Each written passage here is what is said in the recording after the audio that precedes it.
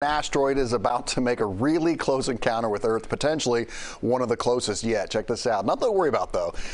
That to be clear here. There's no risk of this asteroid actually impacting our planet. Estimated to be about the size of a box truck, it's going to zoom over the southern tip of South America, about 2,200 miles above the Earth's surface. It's expected to just turn into a fireball and disintegrate harmlessly in the atmosphere, although bigger debris will potentially fall as small meteorites. The asteroid was discovered by an amateur astronomer in Crimea just last Saturday.